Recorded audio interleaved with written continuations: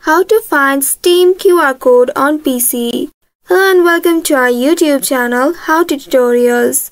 In today's video, I'm going to show you how you can find Steam QR code on PC. For that, first of all, you'll need to open your Steam application on your mobile device.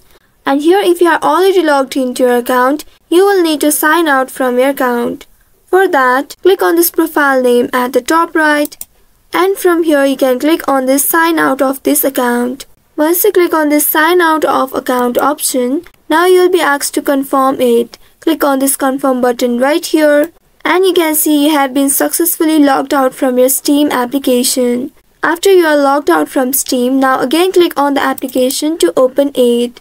And now when you open the application, here you will find the sign-in interface along with the QR code that you can scan with the Steam mobile app to link your device. So by following these steps, you should be able to find your Steam QR code on PC.